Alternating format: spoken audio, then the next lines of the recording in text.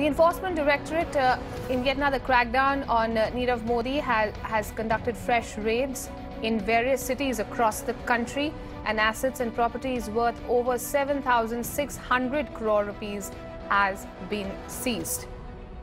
Santya Gora joining us with the latest. Yes, Santya.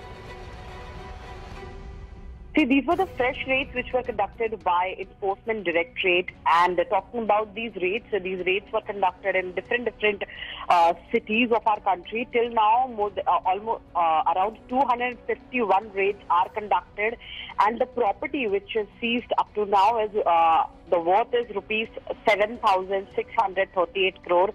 Yes, that is the worth of the property, which is the combined property of Nirav Modi and Mehul Choksi, which has been seized by ED, and this is the information shared by ED officials that how they are still conducting the raids and seizing the assets and properties of Mehul Choksi and Nirav Modi, and up to now 7,638 crore rupees worth assets are seized. This also includes not just the movable assets but immovable assets as well. It also includes properties. It also includes the jewelry and the precious stones and all the other things in which Modi and Choksi, Nirav Modi and Choksi used to deal.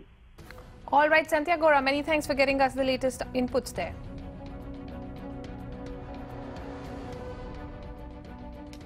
With that.